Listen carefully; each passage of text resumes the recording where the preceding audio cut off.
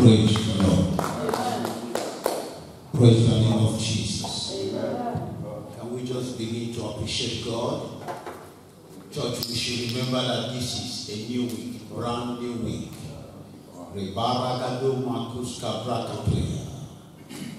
It's not as if, that we walked to be alive today is the will of God. Can we just begin to thank Him? Can we appreciate Him?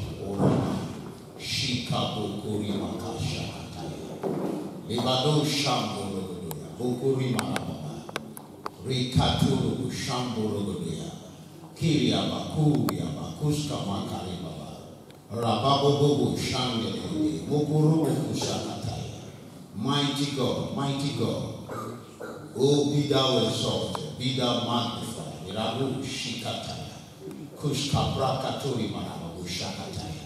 Thank you, Jesus. Thank you, Jesus. Open your mouth and begin to appreciate Him.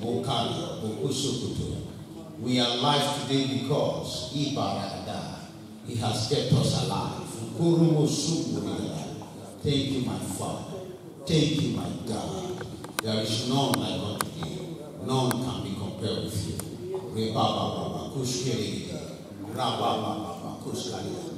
Lord, thank you for another wonderful, beautiful day. The Bible says, which one is easier to say? That your sins are forgiven, or that you are healed. Lord, it means we wouldn't have sinned today if you had not forgiven us. Lord, we thank you for your mercy. We thank you for your wisdom. We thank you for your enablement. Thank you for the Holy Spirit of the living God. Be thou exalted and be thou magnified in the name of Jesus Christ of Nazareth. Amen. Are you blessed? Yes. You may be seated. Put your hands together for yourself. You know we have been, this month is our month to focus on Christ to help others, right? It's our month to focus on Christ to help others. And I told you that for God to have said that, there's a plan for God. God is kind of sending your helpers. But when He asks you to do it first, it means you're going to receive a harvest. And to God be all the glory. There are help you cannot give to another without praying and fasting. I'm sure my wife dealt on that on Wednesday. You can't. There are people you can't help without praying, without fasting. Now there are people you cannot help without holiness. Does that make sense? You want to help them. You want to see that they are, their life is a testimony.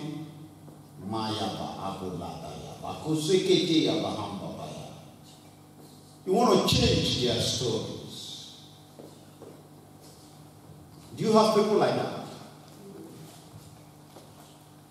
There are people sick, maybe your brother, your sister. By His special grace, I've told Jimmy, on the, is it 13th or 14th? 14th of December, Jimmy will be ordained a pastor. Put your hands, he's something exciting. It's now left for him to call witnesses. Because the more witness he gets, the more he traps himself not to lose his call. I'm telling you the truth. The more witness he gets, the more he secures his destiny. It's like when you are being baptized, you move around, tell people, thank God for that wisdom. It helped us. So all those girls I was doing, oh big boy, when I move around the street, I said, they are going to baptize me. I was just telling them, bye, bye. All those people, you know, all those stuff. Are you getting it? So this is a day, and I have advised him. I keep records. I keep records. It's one of my lifestyle. You can't, if I say something, I back it up. The same thing when I preach. When I teach the Bible, I also back it up. I don't just preach. And if I don't have the evidence in the Word of God, it doesn't make, I don't need to, because I must get a backup to get it achieved. Praise the Lord. Am I making sense, church? So if Jimmy, why are we doing all these things? He's sanctifying himself, sacrificing his life for his members. If you don't want to do it, you want to just be a ceremonial pastor. You just want to be like Australian pastor. Are you a pastor? I'm a pastor by title, without entitlement. No show, no sign, no power of God, form of godliness without. I used to tell you, when my wife and I came to Australia, when we come to meeting, thank God for the Africans. I said, please, we want the pastor, we want to respect the pastors. Can every pastor stand up? More than 20 we stand up when we came. But after few months, few years, and they started weighing their life into my life. They don't see me when they are doing in the DJ party, you know. When they are drinking beer, I say, we that are born again, I say, shut up. So when next they call for pastor, I told them, this is not life, God knows. I had Munke that time, I had another guy. When we call, pastors, please stand up, they will not stand up, it's only my boys that will stand up. Me and my boys. Why? I decided to sanctify myself because I came to Australia as the Word of God, Jesus is the Word of God. As a Word of God sent to Australia. And God forbid that I will be empowered, that I will have such grace. You will not see it in my family. You will not see it in my relationship. You will not see it in my ministry. So, the Word of God given to Jimmy will be by the laying hands of the presbyter. And I'm choosing the person to come and join me to ordain him a pastor. I'm choosing, I don't want church politics grace. I don't want breakaway grace. I want, people that when they serve, because Archbishop and Tozer that will be coming is somebody that labored and did not miss his blessing. Are you getting what I'm saying? I'm teaching this morning. I want you to know that you are a word of God sent to your generation. You are a life-giving spirit. Talking about helping others, that's whom you are. And may I be quick to repeat this again. The worst thing a Christian can do to stop his blessing is to tell God that he has problem. I repeat. The worst thing a Christian can do to stop his blessing is to try to convince God that he has problem. When you say, God, this problem is incurable, this problem cannot go, this problem cannot do what? God will listen, he will be listening. 81 problem, 60 problem. Really? 100 problems. You, only you. Do you know what God will do? Jesus, where are you? Come here. Come here, Jesus. Come here, Jesus. Come here, Jesus. What did you go to the earth to do, Jesus? This is what God will do to Jesus. What did you go to the earth to do? Did I hear you on the cross say it is finished? This one. Jesus, why did you lie to me? Did I hear you say it is finished? And you are saying, how many problems? Say 100. Jesus. Why did you lie to me? By his stripes we are here.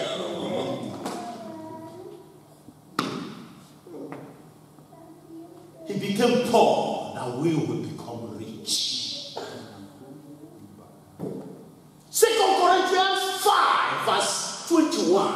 He that knew no sin became sin that we will become the righteousness of God. You don't know that all your problems, everything about you has been solved. Go and read Isaiah 53. He said, who will believe our report? Who will believe that what Jesus did? And he said, to that man with the hand of the Lord be revealed. That son. The Jesus of his generation. Put hand together for him. Am I making sense? Don't tell God that the work on the cross of Calvary was gimmicks.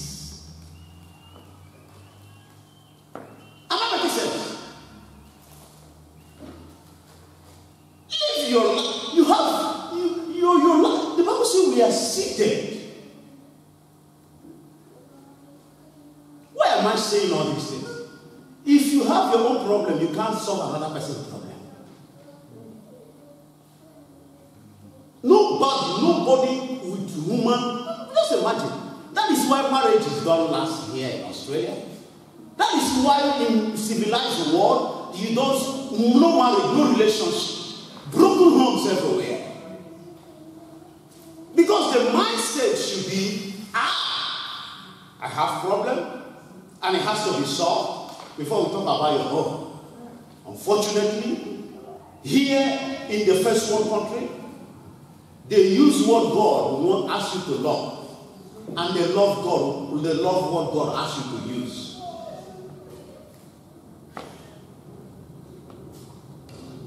When after Noah, he said everything I've given to you, the fire, everything, enjoy it. Eat, in my home, finish. But you see it now. When they see their dog poo on their chair, they don't have problem any longer.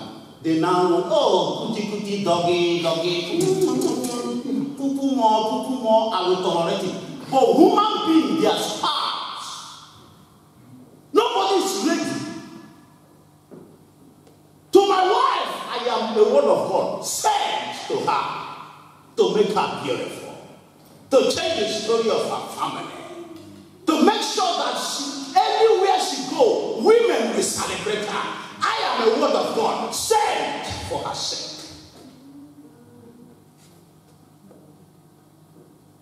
I am the word of God sent to you, my members. None of you can die of sickness. None of you will die of sickness. That's why I sanctify. That's why I tell you, they are left like Jimmy now.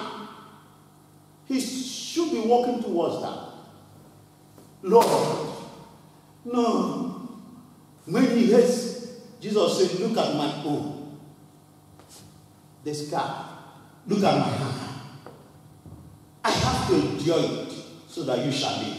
Because I am the word of God, Jesus, the word of God. That might make sense. Let's get to where we are talking about. I'll show you something again, you know. Because we have to understand before we go into our fasting was beautiful, and I saw heaven open on behalf of CGMi Australia. Because of your faithfulness and commitment to the fasting. Heaven opened on our behalf. So I'm here to congratulate you. You are going home with a parcel. Amen. You are going home with the answer to that your prayer. Receive it. Amen. Hear ye the word of the Lord. You are not living here without your package. Your package is already, it bears your name, and the angel is waiting. As you are going, they are locking it up with you. As you are going, they are tying it up with you. As you are going, they are putting it, inviting it in your life, in your testimony.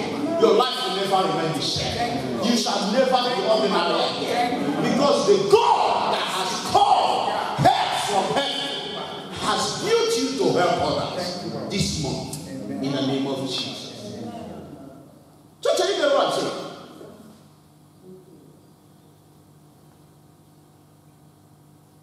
Why is it that in the same place where you are doing helping others, people are complaining? Because you are different. Are you getting it? You are a word of God sent. And when you preach this kind of message in Australia, where they use human wisdom and not spirit, depending on the Holy Ghost to explain it, they will say it's controversial. You can't be the word of God. I am the word of God. I'm not the word of God.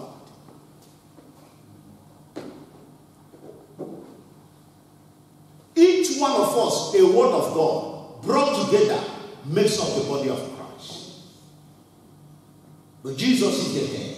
Does that make sense? That's why he is there. There's no competition.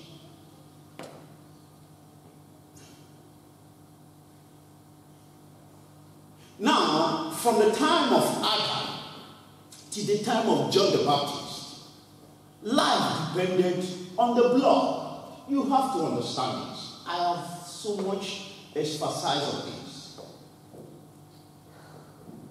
And that's when sicknesses, we are catching people. So anyone that is still getting sick is still living in the Old Testament. He needs to move into the New Testament. Do you know why? What's the difference? The difference is people were living by their righteousness. They got what they needed through their righteousness. Their strength, their power, their life depended on the blood. That was why everything, the blood, sacrifice of the blood, this, that. But when Jesus came, he said the one, there's no one greater than John the Baptist those days. But now, even John the Baptist cannot come near to the least in this new era. And he said, 1 Corinthians chapter 15, verse 45. He said the first Adam was a living soul. He depended on blood. But the second Adam is what? Life-giving spirit. Helper. He didn't say he's a spirit. If he had said he's a spirit, he limited us. It's a life-giving spirit. Is that not English? Is it Igbo language? Is that not English? What does that mean? Life-giving. Life-giving. What does that mean? You are already full of life from the sole of your feet to the crown of your head. Life overflowing.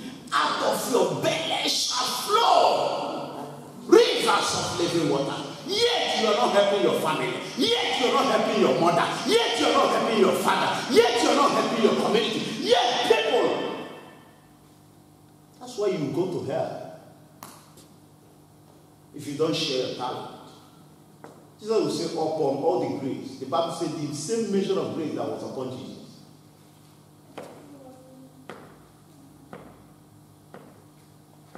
Imagine if Church of Commission has not been here. I know God would, if it was my foolishness that made him not to be here.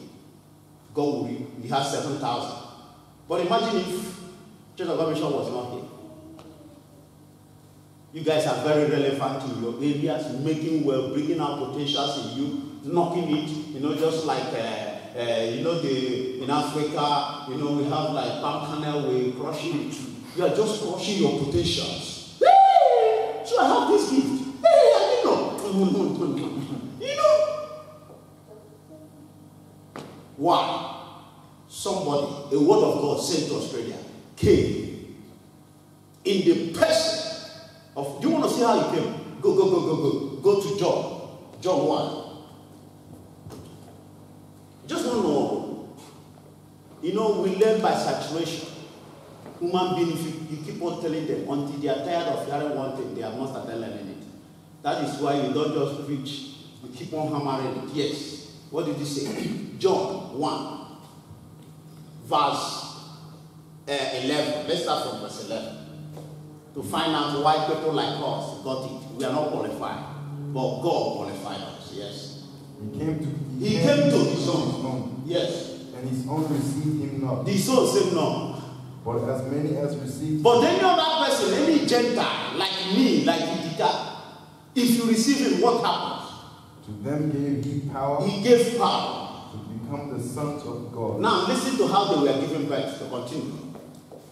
Even to them that believed on his name. Even to those that believe in his name. Which were born not of blood. Now listen. Now listen now. Are you getting it? This is how all my children are born.